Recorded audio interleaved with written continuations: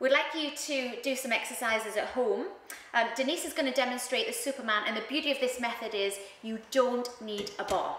So we're going to use the back of a chair and we're going to target those butt and thigh areas. So she's going to have as flat a spine as she can with the ankle directly underneath that hip joint. As she breathes out, she's going to lift that leg all the way up as high as she can without disturbing that pelvis. Push out through the heel. She's going to breathe in.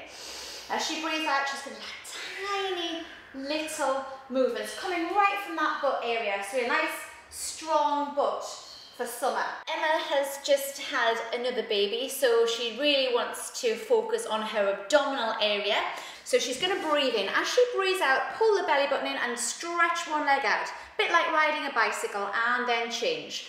Other leg, push, and breathe in. Exhale, push. Now as Emma pulls the leg out, it can potentially make the back arch. So what Emma's got to do is she's got to press that lower back towards the wall and towards the floor.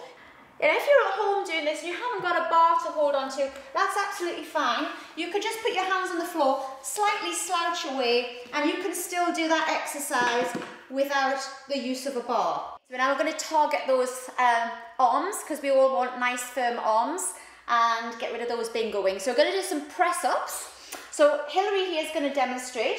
She's going to place her hands on the bar. Now what you need to remember, if you haven't got a bar at home, you just place your hands on the wall. You don't actually need a bar. So you can do this just with your hands against the wall. So Hilary's going to breathe in. She's going to tighten her butt and she's going to tighten her core. So pulling in that navel area.